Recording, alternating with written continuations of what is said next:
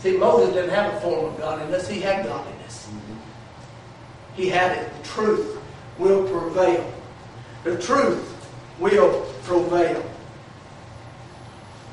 And then it says, but they shall proceed no further.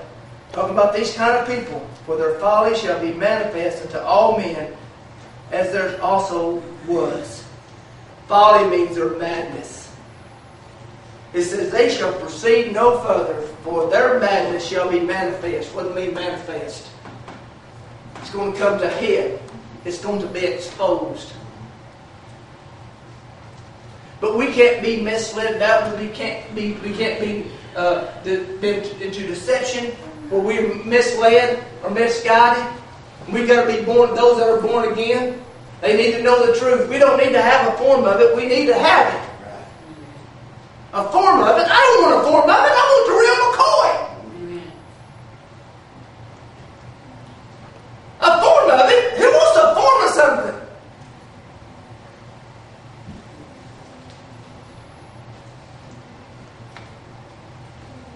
Now, how many here like cheese? Do you like the cheese that says real on it? Or you like the cheese that says imitation on it? Now come on! The real stuff! It looks like cheese! Don't it? The imitator looks like it. Even when you buy the slices, you take them out of the individual slices, you got real, then you got imitation. On the outside it looks good, but when it hits your taste buds, it ain't the real McCoy, is it? It's got a form of cheese.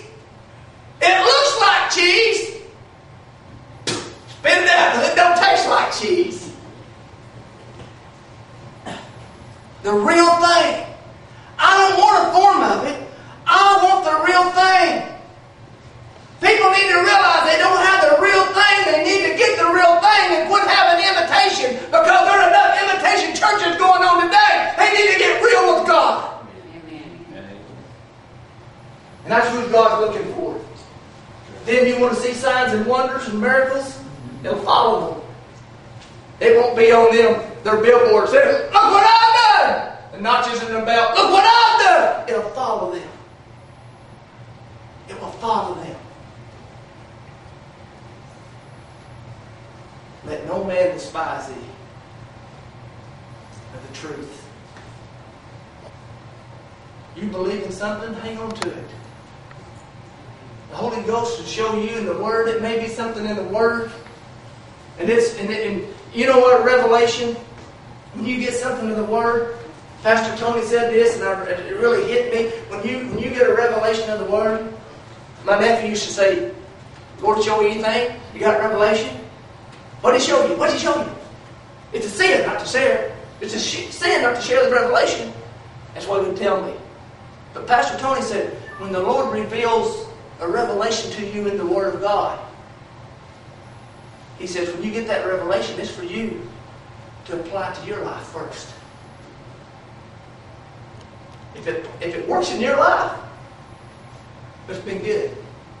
And then you can share it with someone else. But let no man despise thee of what the Word of God says. How many of you want the real thing today? Amen. I'm tired of imitation church. I'm tired of the imitator. I know who the imitator is. But you know what?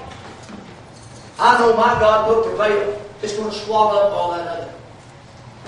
It's going to swallow it all up. Swallow it all up. The real thing. Who wants to have the real thing? I don't want the form. The real thing. Stand to your feet.